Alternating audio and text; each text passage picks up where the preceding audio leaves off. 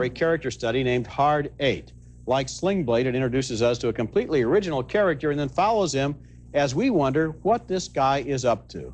The movie begins in a coffee shop in Nevada where a well-dressed stranger offers to buy a cup of coffee for a young man who's broke and apparently homeless. What does he want? At first, we're not sure. Come from Vegas? Reno? Vegas? You lost some money? No. You won some money? I broke even. What were you playing? Blackjack. You know how to count cards? The older man, named Sidney, is played by Philip Baker Hall, and his new friend John is played by John C. Reilly. In a casino, Sidney teaches John how to start with $150 and recycle that same amount of money through the teller cages again and again until the house is convinced he's a high roller and they comp him with a free room. There we are. Good luck. Thanks a lot. 2 years go by. Sidney still hangs out in casinos and is still friendly with the young guy, but now there's a woman in the picture, a waitress played by Gwyneth Paltrow. Hello, Captain. Hello again. Do you remember my name? Clementine. That's right. Just like the movie. Exactly. Through John, Sidney meets a new person he doesn't much like. It's an ominous stranger played by Samuel L. Jackson. I saw you playing crap over the original Doom. You bet the Hard 8 for 1,000 and you pressed it for 2. Did I hit it? Nah, you didn't hit it. But it was a big bet, and I remembered your face. Stupid bet. Hard 8 is not in any way a conventional thriller or crime story. It's a human interest movie, a personality movie focusing on this older guy named Sidney who has been around and learned the ropes and doesn't like to make the same mistake twice. This is a great performance by Philip Baker Hall. We've seen him before in Secret Honor, the 1984 Robert Altman film where he played Richard Nixon on his last night in office. Sidney is a completely different character, but the performance is just as fascinating and makes you realize how shallow and easy to read a lot of movie characters are. Yes, I think that Philip Baker Hall is going to get a lot of work off of this film. If it's seen by the right casting agents and, more importantly, the top flight directors in America, they will use this guy because he is mesmerizing. Yes. And also, the director has a great technique, and that's showing us that little transactions, like insert shots, basically, or moves, really mean a lot to people who are desperate. Yes. And that he makes tension out of somebody handing somebody something. And that I like, rather than, you know, how do you think make things tense in most American movies? Blow it up or something like that. And what's interesting here is that everybody doesn't get all involved in it. There is some action of a sort at the end. Right. But it's not about that. It's about this man who essentially looks as if he'd spent about 9 centuries sitting in coffee houses, smoking cigarettes and looking at people, and now wants to give a little advice to a guy, and the guy really isn't really smart enough to benefit from it. I think I know what he's doing, and that's because what he's doing is because he doesn't have a family. Yes. Okay. Coming up next. That's good. 2 thumbs up for Hard 8, the mysterious love and friendship story set in the world of gamblers and bust-outs and hookers and johns. Terrific performances by Philip Baker Hall and Gwyneth Paltrow. My thumb, though, keeps revolving to give thumbs up also to another great performance that unfortunately didn't get nearly as much attention. Hard 8, starring Philip Baker Hall as a mysterious stranger who knows his way around the gambling casinos of Nevada. Listen to me. You listening? You go over there to the slot machines, you go to that woman in the cashier's cage, and you ask her where you can find the floor man. She'll point to a guy in a tuxedo, the floor man. You find this guy, you approach him, and you say, John Finnegan. So anyway, I just flew into town, and you know, I'm going to be playing in this casino. This is certainly one of the best performances of the year, as this man takes a down-and-out youngster played by John C. Reilly and shows him how to build $100 into a reputation as a high roller. you take this $150. You take it to that cashier, and you cash it in for dollar tokens. He'll make a note on the rate card saying the amount you've cashed and the time of day. Hi. Hi. I'd like 150 in dollar tokens. The movie didn't get much distribution around the country, but fortunately it will be out in video stores in a couple of weeks. In a year when I've given 4 stars to only 2 new 1997 films, this Hard 8 is obviously one of the best films of the year, and like Yuli's Gold, It shows an actor in the right role at the right time. They're both fascinating characters. They're not comparable to other people that we've been seeing, and that's what makes them stand out. And the nice thing is, you and I both know that if people go to see these two movies, they will not be wasting their time. Not at all. But coming up next, Burt Reynolds and Mark Wahlberg star in Boogie Nights, a portrait of the porno film industry in the 1970s. Are you ready?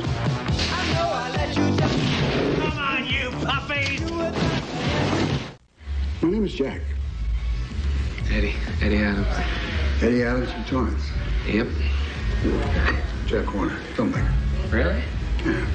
I make adult films, exotic pictures. Burt Reynolds is a successful porno filmmaker in California in the 1970s, and Mark Wahlberg plays his latest discovery in Boogie Nights, a beautifully constructed, exceedingly well cast, but not all that significant comic drama of the flourishing porno film industry in the 1970s. Certainly, writer-director Paul Thomas Anderson has all of the details and the decor just right.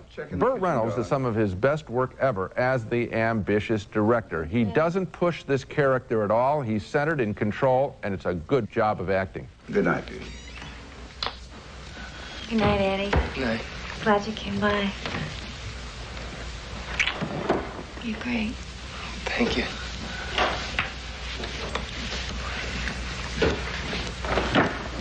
She's the best. She's a wonderful mother, you know. She's a mother to all those who need love. His young protege, played by rap singer turned Calvin Klein model Mark Wahlberg, has been hired for his sexual stamina and his size. You ready? Yeah. Okay. You're gonna make your entrance through this door right here. He'll call to action. That's your cue. You got the lines to the scene? If you drop one, just call for it. Do not stop. Okay? Do not stop. You want some water or something? No, I'm fine. Okay. You're fine. Other characters in the porno industry include one played by Don Cheadle. You have to get a new look. Why don't you get a new look? I have a look, okay? The look I have is just fine. What's your look? Chocolate love. All right? I particularly want to praise the casting of this film in big roles and small by Christine Sheeks. Every role of the large cast is perfectly realized. But as well as Boogie Nights plays, at the end of the movie, in a sequence that sums up the fate of all the characters, I was left cold, frankly. Their fate seemed arbitrary, and I certainly found no larger meaning in this film. That's why you're getting a positive, to be sure, but mixed review from me. Mixed? Yep. This is on my list of the 10 best films of the year. This is a wonderful film. And that last sequence with the guy throwing the firecrackers. Well, I'm talking about... That was a fab... You've got to admit, that's one of the best stretches of film you've ever seen. No, I don't. It is, that isn't what I was criticizing. Okay. Because what I was saying is when we see all of the characters... Well, you know, there isn't a point. You know, there isn't a point. These people are in a movie that tells a story about a pointless existence. And for a while, they were able to persuade themselves that there is a point, that they're stars, even in this genre. And then at the end, it all comes to pieces again because drugs destroy them, video destroys them, and the mob destroys them. And they try to go out into the real world again, and you're really kind of lost. That's the whole point of the film. But wait, Roger, you just said it has no point, and then you told me what the point was. But beyond that, that isn't enough. This is the kind of... Now, what did you want? Excellent. What Wait a did you second. want? Some kind I am praising the film for its excellence, but it doesn't tell me anything that I didn't know about this world, or that, frankly, if I gave you a camera and shot it, I'm talking about script-wise, not execution. Oh, listen, you can't make a film that good. Think about the Julianne Moore character, this woman who has left her husband and her child, who wants to make it as a point, who is really supportive and You've named a very good character. And nurturing to the other people in the film, but can't do anything for herself. That's an excellent Talk about character. the Burt Reynolds character. Talk about... I already did. Talk about... I praised well, to it, you praised him, but you didn't really give an idea of what a fabulous job he does of trying to keep these sad, losing, drifting kinds of people together. This movie shows an entire world. It's a sad world. It's an isolated world in which the dreams of stardom nevertheless keep them going. The dreams of stardom is an old show business cliche, and it happens to be true. It isn't enough to make my 10 best list. It's a familiar subject. 2 thumbs up for Boogie Nights, which takes the risky subject of adult filmmaking and finds several very human stories in it. It's on my list of the year's 10 best. Continuing our show on the best films of the year, number 3 on my list is Boogie Nights, a film set in the Hollywood porno industry in the late 70s. But the film isn't about sex so much as about people who live in a sort of low-rent parallel universe to the mainstream movie industry. Here's one of the best performances in the movie by Julianne Moore, who deserves an Oscar nomination, I think. She plays a woman who is separated from her family because of her stardom in X-rated films and also because of her drug addiction. She's cast to appear with Mark Wahlberg, who is a new discovery of the director, played by Burt Reynolds, and there's a certain gentleness and tact here that's very well conveyed. You all right, honey? Oh, this is great. I'm fine. I just want to do good. I just want it to be really good, you know. I was wondering, is it okay if I really try to make it look sexy? Would that be okay? Okay. Great. Clustered around the director, played by Reynolds, is a sort of surrogate family that seeks security and reassurance even as their lives are spinning way out of control. Boogie Nights is the second film by Paul Thomas Anderson, whose Hard Eight was another one of the year's discoveries. On the basis of these first two films, Anderson is a really gifted new talent. I'd put Hard Eight higher on my list than this picture. You criticized a couple of my choices for having a predictable arc. I felt that this sort of alternative show business life, this alternative movie life I had been through before. Ed Wood is a better treatment of that, more original, I thought. I gave it a positive review, but not anywhere near what you did. I wasn't that surprised. It was all that predictable. If you really think about how it ends, of course they're going to get involved in drugs. Of course the porno industry migrates to video. But on the other hand, there were some very strange things that happened at the end of this film that couldn't have been anticipated, including the cowboy who has his dream of breaking out. I guess what I'm saying, Roger, is all the different people on the fringe. That whole element. I didn't feel that this film had, quote, higher meaning to reserve. Showed you people you've never seen in the movies before, except in X-rated movies. Well, no, you showed me characters I've seen before. No, characters that I've seen before, character types. Have you ever been hit by lightning? It hurts. It doesn't happen to everyone. It's an electrical charge that finds its way across the universe, and it lands in your body and your head. William H. Macy stars as a quiz kid turned very quizzical in Magnolia, the new film from Boogie Nights director Paul Thomas Anderson. I'm Roger Ebert, film critic of the Chicago Sun-Times. And I'm Joyce Kulhawick, film critic for WBZ-TV in Boston. Hey, Raj. Hey, and now to Magnolia, which I think is one of the best films of the year and certainly one of the most audacious, which is not exactly saying the same thing. It cuts back and forth between several stories that unfold in a rainy Los Angeles, where fathers and children are at war, where love seems impossible, where everyone seems to be half into show business, and where everyone seems to be half dead. One story involves a cop, played by John C. Reilly, who falls in love with a woman without seeing her clearly enough to realize she's strung out on drugs. She's played by Melora Walters.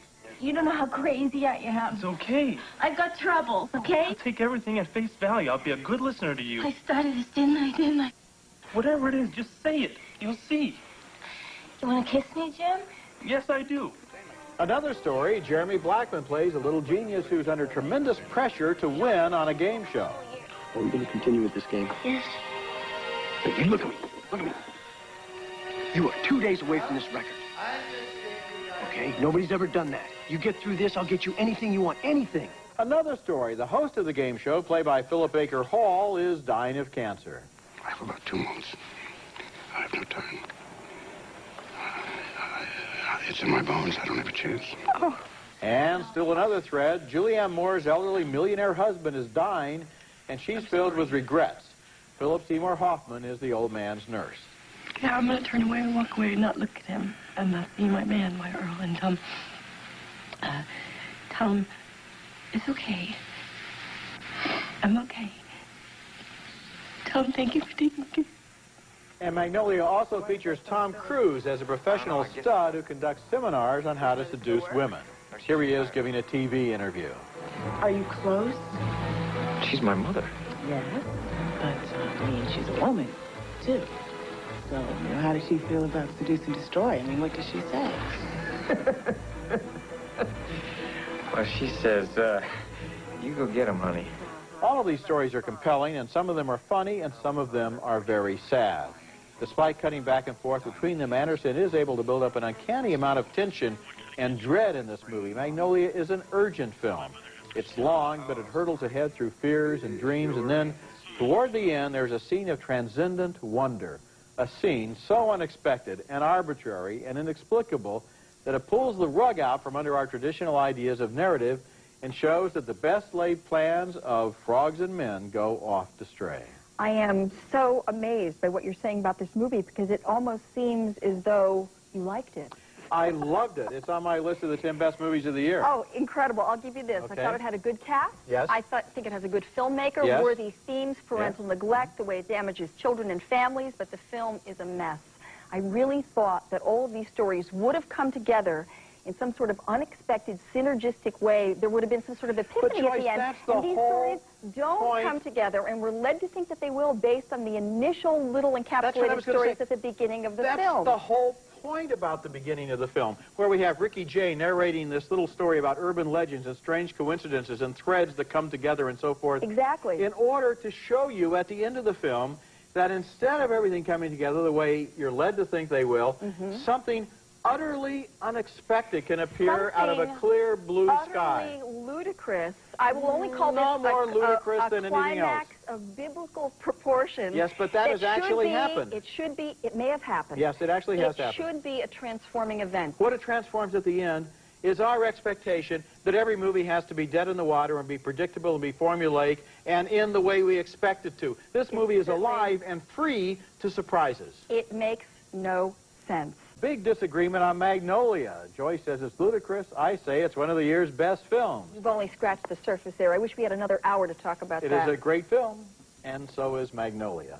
Thanks a lot for being here. Okay, now for the number 2 movie on my list, Magnolia, which tells a series of interlocking stories in a Los Angeles that seems to be vaguely heading for some kind of biblical apocalypse.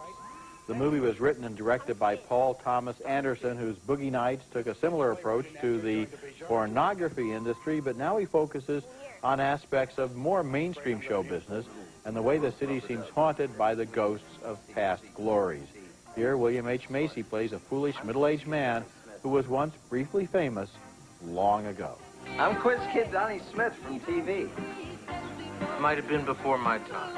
Magnolia is about the way life is arbitrary and accidental, no matter how many plans we make, and it has a brilliantly unexpected conclusion that pulls the rug right out from under all of our expectations. Well, I think I love this movie for the first 2 hours. I think this guy is enormously talented, and then I think it comes in for an amphibious landing that blows the whole thing away to me. I think talk about arbitrary, you begin to think that what he did earlier was arbitrary too, and that is really, that's damaging. To me, the whole heart and soul of this movie is the arbitrary development that you're referring to, in which we will not reveal. Yeah. Because at the beginning, you have that entire spoken narration by Ricky Jay about coincidences, about strange urban legends. And I think the message that's percolating beneath the entire film is that all these people are so urgent in their own life and death matters, and what they don't realize is we're part of a gigantic celestial machine that's wheeling along on its own without any regard at all for what we think the story should be or how it should turn out. Can't argue with that, but I found some of the connections a little arbitrary, more so than they even had to be. Okay, we call our next category Dubious Overachievement, and my nominee is Magnolia. And what's sad is that Magnolia starts great and stays great for 2 hours. A terrific cast: Julianne Moore, Jason Robards, Philip Seymour Hoffman, Tom Cruise. Wow, the way you have never seen him. And just when you're wondering how writer-director Paul Thomas Anderson can weave all these storylines together, you realize he can't. I have so many debts, so many things. I have my surgery, my oral surgery coming. What surgery? Oral surgery! Corrective teeth surgery. What is that? Braces. There's one desperate sequence when dying people sing a song, and then a special effect I can't begin to describe that has nothing to do with anything we've seen before that I couldn't watch, literally could not watch. This is not a genius. Well, this is a very talented filmmaker who needs someone like the old-fashioned movie moguls to throw the script back in his face and say, "Come on, This is our not biggest a movie." This is our biggest disagreement on this show. And Paul Thomas Anderson, his previous movie was Boogie Nights, has surpassed himself with this film, and I especially liked the very stuff you didn't like, the magic realism that takes place. There was something, I'm not going to give it away, that amazed and delighted me. That was so refreshing that something happened at the end of a movie which was completely consistent with the way it was set up with all of those urban legends, so it was prepared for. And then I'm sitting there seeing something new that I hadn't seen before. Boy, there are a lot of sense. things you could see that you haven't seen before that I just didn't want to look at. And this was about 4 million of them dropping from the sky. Okay, well, in that case, we disagree on that one. Our first movie is Punch Drunk Love, starring Adam Sandler in a radical departure from his usual brain-dead comedies. And the headline is, Sandler can really act. He's something to behold in this dark and quirky flight of madness from director P.T. Anderson, whose previous work includes Magnolia and Boogie Nights. Here Sandler plays Barry Egan, a disturbed salesman with obsessive-compulsive tendencies. His 7 sisters have tortured him since he was a little boy. We were calling you gay, and you got so mad you threw the hammer through the sliding glass door. You remember? I don't remember that. Yes, you do. We were calling you gay boy, and you got so mad. One of Barry's missions is inspired by a true story. He's stocking up on cheap pudding in order to rack up thousands of frequent flyer miles. First I saw the teriyaki chicken for $1.79, and then the soup, which made a real deal. But to stumble across the pudding, it's just tremendous. How most people don't look. They don't look at the fine print, Lance. And that's Anderson favorite Luis Guzman as Barry's co-worker. Another Anderson regular, Philip Seymour Hoffman, plays a scuzzball in Utah who extorts money from Barry after Barry has called a phone sex line. What's your name, sir? You're sick. No. Shut up! Shut up! Shut up! Are you threatening me? Yes. That wasn't good! You're dead! But Punch Drunk Love is primarily a love story with Emily Watson as the woman who captures Barry's heart. I thought there was a bit of Jerry Lewis in Sandler's performance. He's the pratfalling butt of jokes, but there's a fireball of rage churning inside, and woe to those who push him too far. Lit like a Kubrick film and featuring a loopy score, Punch Drunk Love is an oddly funny and affecting journey about 2 nearly insane people who fall in love. Yeah, I love this film, and I don't think I'll ever be able to look at another Adam Sandler film quite the same way again. I think what Paul Thomas Anderson has done here is deconstruct the character that Sandler usually plays in his movies and show there's a lot of anger boiling away right beneath the surface. Yeah. The fact that this guy, is so tortured by his sisters and by his life and by his insecurities and by his hang-ups, and he desperately tries to seem to be pleasant and nice and regular. And then he goes into the bathroom of a restaurant and tears it to pieces, and he comes back again. And you kind of feel like that was always what was going on with Adam Sandler. Yeah, there's always been that hint in Sandler that there's more going on. He's like Robin Williams, where you could see him playing even darker characters than this. But, he knows what normal is, and he can see it, but there's like all this glass that he literally has to break through to get to it. But there are little moments of joy, like he has almost a Chaplin-esque dance in the grocery store when he's stocking up on that pudding. He finds happiness in the strangest thing. This is a really, this movie's like no other movie, yet it's really interesting. I want to pick up on something you said. I think he's a very good actor in this movie, and I think other serious directors could look at him and realize he's got notes that he can play that not every actor can reach. And I want to reiterate, we're talking about Adam Sandler here. Yes, who shouldn't always make Adam Sandler movies. Absolutely.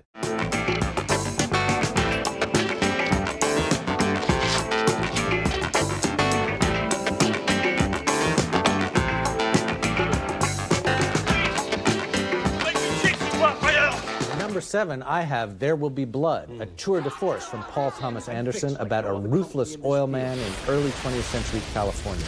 What I love about this movie, apart from Daniel Day-Lewis's mesmerizing, terrifying lead performance and Johnny Greenwood's brilliant score, is the picture's uncompromising strangeness. When do we get our money, Daniel? I look at people and I see nothing worth liking.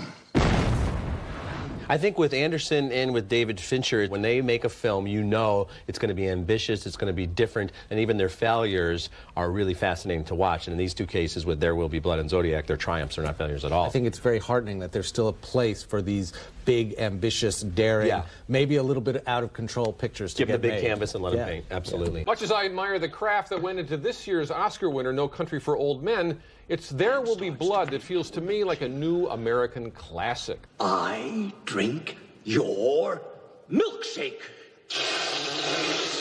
I drink it up! The extras on the 2-disc collector's edition include a couple of deleted scenes that make the film's conflicts between capitalism and religion even stronger. Plus, there's a segment showing you old photos and film footage used as reference points by director Paul Thomas Anderson, production designer Jack Fisk, and cinematographer Robert Elswit. on their way to completing this one-of-a-kind picture. I really love this film. My next choice is Magnolia, writer-director Paul Thomas Anderson's 3-hour epic of intertwined lives over one day in Los Angeles. Anderson sets his film in the San Fernando Valley, where I grew up. And despite the bleak realism he depicts, Anderson infuses a surreal undercurrent that grows as the film builds to a crescendo. He follows 9 characters with an excellent cast, including William H. Macy, Philip Seymour Hoffman, Julianne Moore, and John C. Reilly. He seamlessly weaves their lives together, including a game show whiz kid, a nerdy LA police officer, and a skittish coke addict. Yes, Stanley. Well, that was in French, and that was from the opera Carmen. And that goes... L'amour est un vaisseau rebelle que nul ne peut apprivoiser. Do you want to come? Is that all right? Tom Cruise does the best work of his career in Magnolia as a cocky self-help guru whose confidence is seemingly impenetrable. You are here for me to enlighten you, to edify you, to send you off into the now not so unknown future. So come along with me. How to fake like you are nice and caring. Anderson masterfully orchestrates the meltdowns and epiphanies with a propulsive, fluid energy, with Amy Mann's original songs poignantly commenting on the action. Prepare a list for what you need before you sign away the deed, 'cause it's not going to stop. And then, of course, frogs rain from the sky. You're either going to go with it or you're not. I went with it. Oh, the frogs falling from the sky.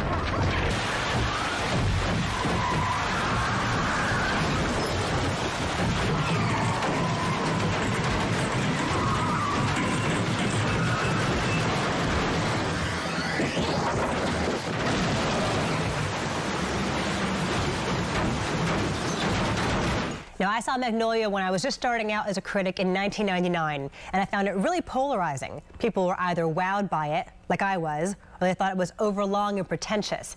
It's one of the first films that forced me to stand my ground, and here I stand today.